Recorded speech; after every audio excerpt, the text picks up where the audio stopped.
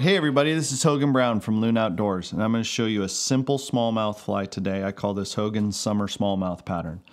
I've tied a lot of complicated smallmouth flies and a lot of different flies for smallmouth over my life, and this one is consistently the first one that I pull out of my box, and it usually catches the most fish. It's basically a glorified woolly bugger. Kind of tells you a lot about how good a woolly bugger is for many different types of fish species.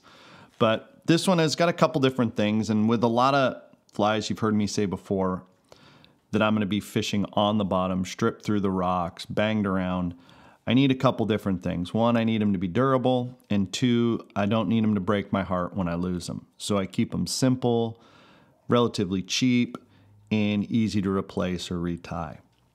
So this one has a basic woolly bugger frame, marabou tail, crystal hackle body with a couple rubber legs, and some ice dub over the front. It's a great beginner pattern, or a pattern that any veteran tyer can fill a box with and know they're going to catch some smallmouth. Let's get started. All right, so what we're going to start out with is, first thing is the hook. We're going to tie it on an Eric's Predator Stinger hook in a number 2. You can tie this fly on a variety of hooks, on a variety of sizes, like most of my patterns. This is one of my favorite, and I would always recommend for bass a little wider gap and a stiff shank hook. So I'm going to start with my GSP 50, wrap it down to the back, lay a nice thread base over that hook shank. Gonna take a red painted lead eye. It's gonna be size medium. Now again, you can put on bigger or smaller eyes depending on the depth of water, how fast you want this to sink. But red is the color that I've found. I'm gonna set that right on top of the hook shank. Give it a nice figure 8 wrap.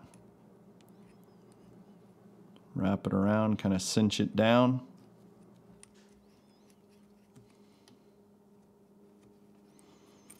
Then wrap that thread back. Now for me, I even like to add more weight because I fish this fly right on the bottom, dragging it across. I'm going to add some size 20 lead-free wire from Hairline. This does a couple things for me. Bulks up the fly and adds extra weight.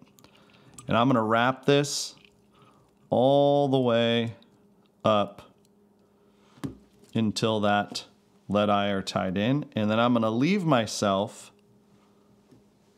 a little spot on the back to tie in my tail. Again, wrap that thread around it to secure it all in.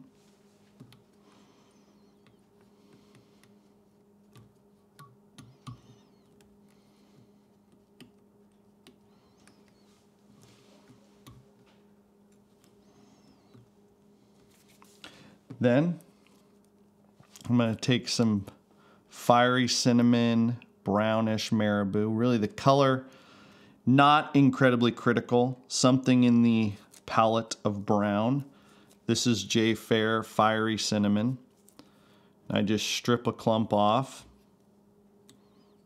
Tie it right in at the base.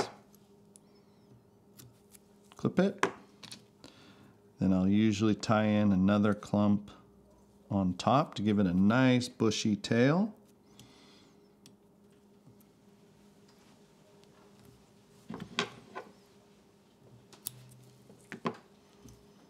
Then secure that all in.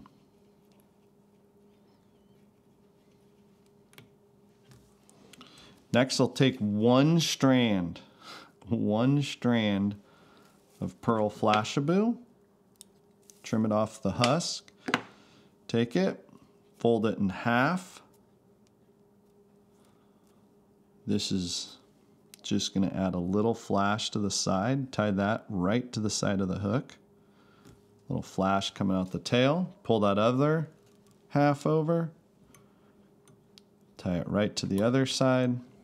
Turn your fly. Trim it right even with the tail. And you got nice little flash coming out the sides. Next, I'm going to take medium olive crystal hackle. This is by Hairline, one of my favorite synthetics. Great way to get a nice, durable. Big thing with this is it's a synthetic. This is not a, chenille with hackle over it type of body on a woolly bugger. This is a synthetic. We just palmer this around, pull those fibers out. Now this is size medium. If you want to do large, large is going to have longer fibers. Small will have smaller fibers. You can even spin a couple different colors together if you want.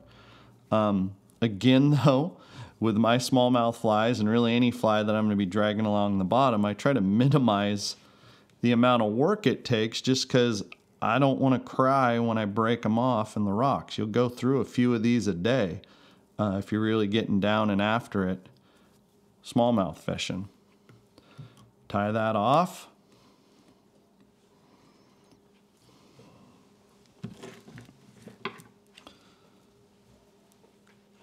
Get up there, trim that excess with those precision tip scissors.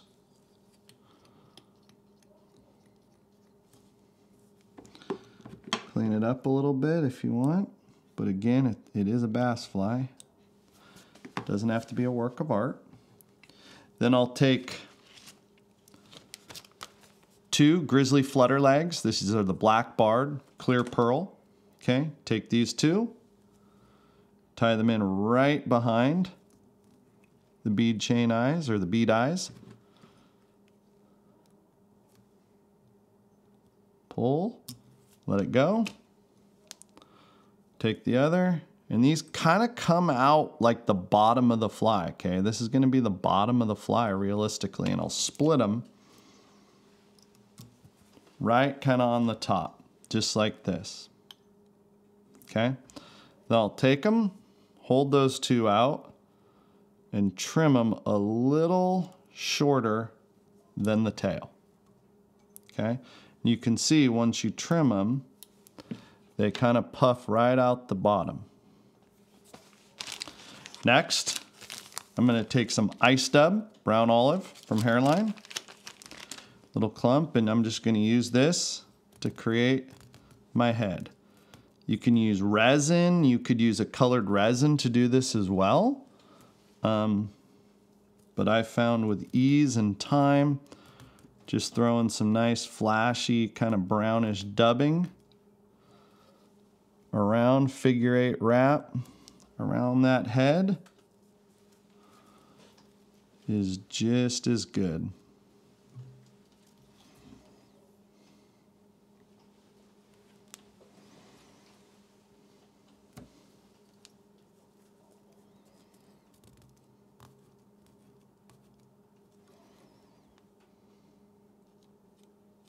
There we go. Again, experiment with the colors. I know for my fishery, which is mainly the lower Sacramento River and some of its feeder creeks, this is the color. But I also tie it in an brown body, olive tail that will work. Tie that off. And who knows what'll work in your water. That's one of the beauties of these flies, and really flies in general, is finding that color palette, especially with bass flies, that your fish react to. So I'm going to take some UV clear fly finish thin, just coat that thread.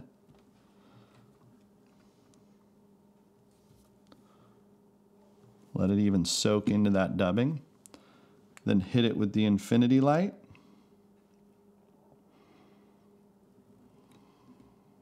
Turn it on this Regal rotary vise and just get it nice baked in there so it's ready to be banged against rocks.